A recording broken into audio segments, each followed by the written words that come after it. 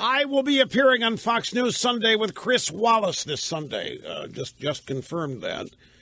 And just in case I forget to mention it the rest of the day, I wanted to have it up. I think I'm going to be up first. I don't know. But if it's like last time, I'm up first. And then the rest of the show will be about what I said. And that's if I do my job right. Yes, sir. A programming note. Sunday morning, I will be appearing on Fox News Sunday with Chris Wallace. It will be an 11-minute uninterrupted segment at the top of the program, and I will be right here at the EIB Southern Command on camera.